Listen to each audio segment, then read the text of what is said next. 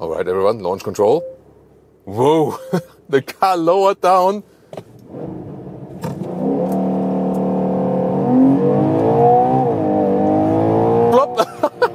That was 100 kilometers an hour, 60 miles an hour. Whew. Let's go with this.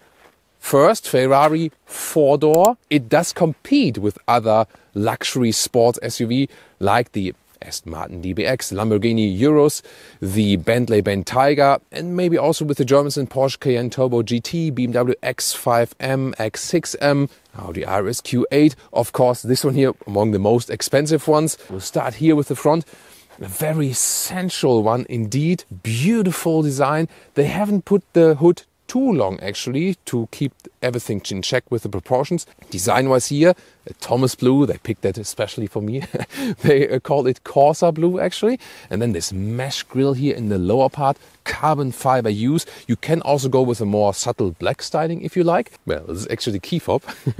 You can maybe also put it to the wall at home or something. These are the functions on the back side. And the length here is 4.97 meters. Or 196 inches. So indeed, yeah, kind of for European purposes full size, for American purposes rather mid-size. I mean, look at that. This silhouette is really, once again, so sensual. And the whole ground clearance here is 18.5 centimeters or 7 inches. And it can be lifted maximum up another 3 centimeters or 1 inch. Then also you can see here, this is kind of like a visual separation of the lower part of the car and here the higher part. Wheels in the front is 22 inch. We'll soon see the rear, which is 23 inch. And we can already see here the carbon fiber ceramic brakes. These here are actually standard. The famous 3/4 rear perspective. Wow, so sculptural. Slim tail lamps right here. And of course the main reason why not going electric yet is this.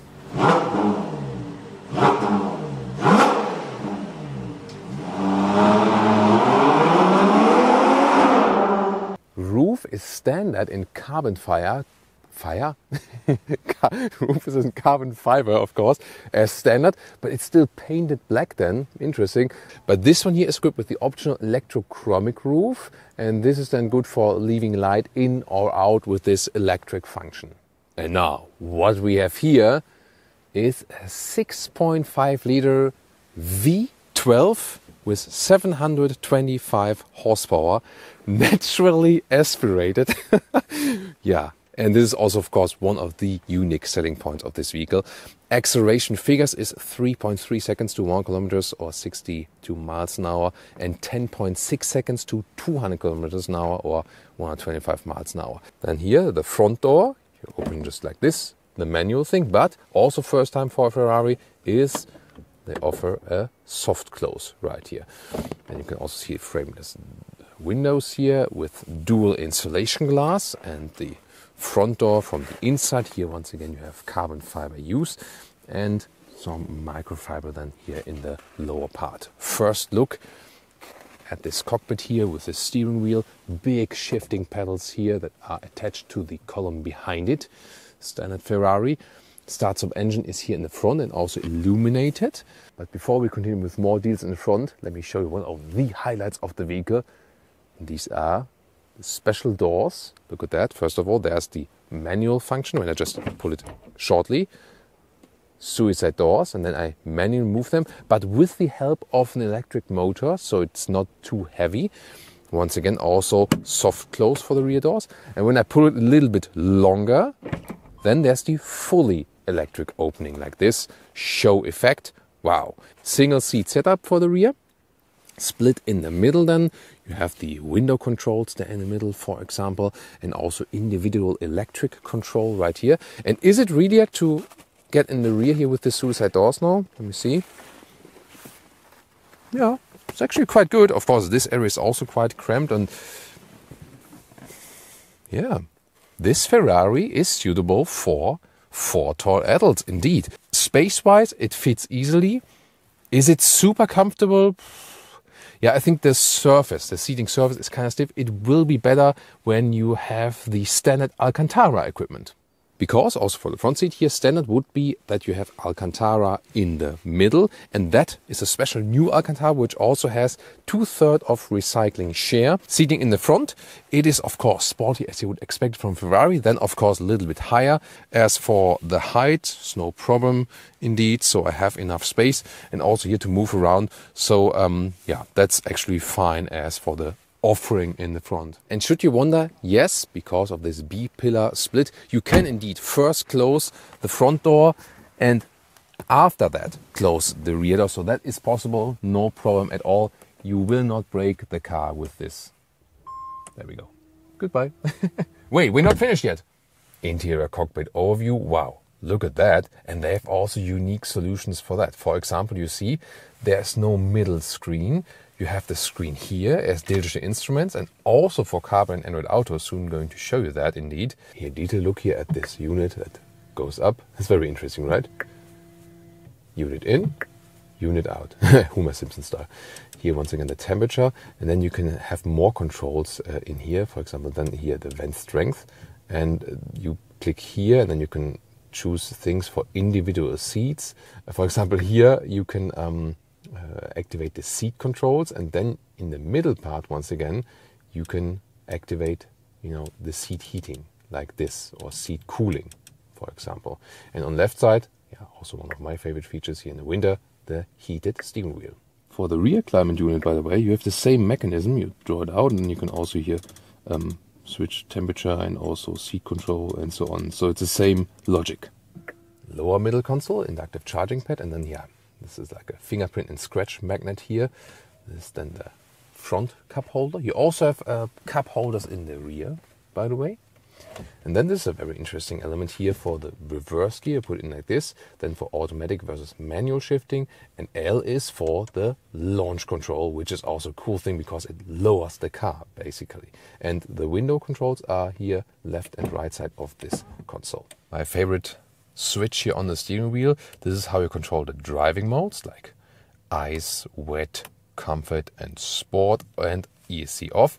And when you press, attention, and when you press it, then you can also change the suspension settings like hard, soft and medium in the sporty modes, or in the other modes, just between two modes. So this is how you can easily switch things while driving. Here, by the way, if you are searching for it, this is the volume jog behind the steering wheel. And these digital instruments are also your screen on the driver's side.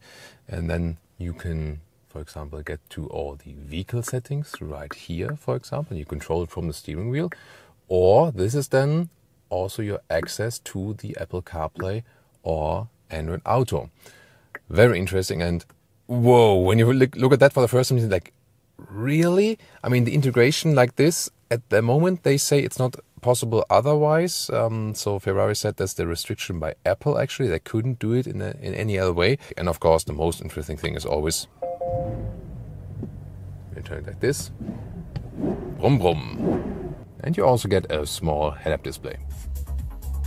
Yeah, 21 speaker Burmester sound system with a very cool pure sound indeed. The trunk now, it's very important here as well, 470 liters, and the width 1 meter or 40 inches, so well usable. Luggage for, you know, like maybe 2 or even more is no problem at all. And then I can also here fold the seats like here, and then indeed, yeah, this is also a special thing then, electric folding seats.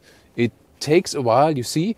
I think this will lead to some using their Ferraris for even more purposes now.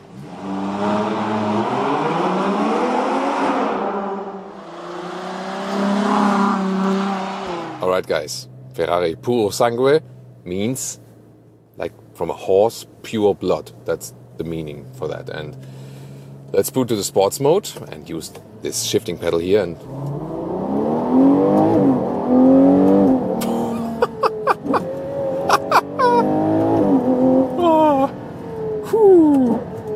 whoa, yeah, shifting pedals, that's the thing. You maybe also see here the red line indicator and top of the steering wheel, definitely Formula 1 alike. Wow, great handling, and naturally aspirated V12. That means I have a linear power curve. It's not that I would get like a turbo boost or something. It's really more this sonorous low frequency thing, and also so natural how the power is evolving. So I really love naturally aspirated engines. And even if you're maybe in a higher gear or something, it's just a beautiful acceleration experience indeed, because again, it doesn't feel like this, turbo explosive thing.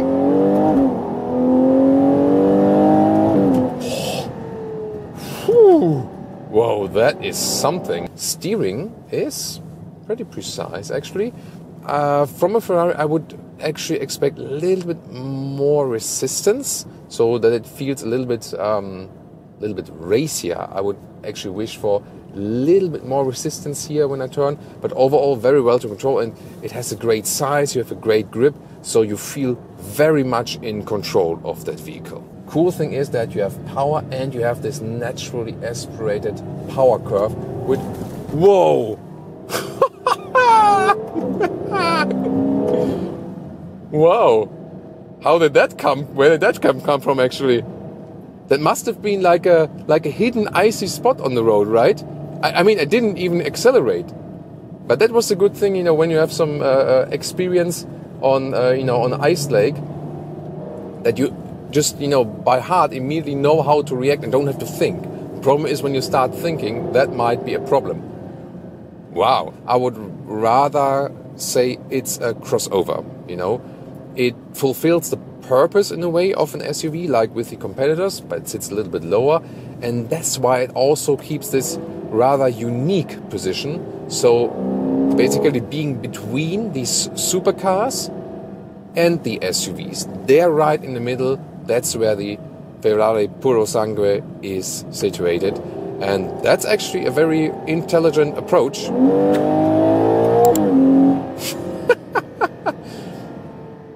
Sorry about that.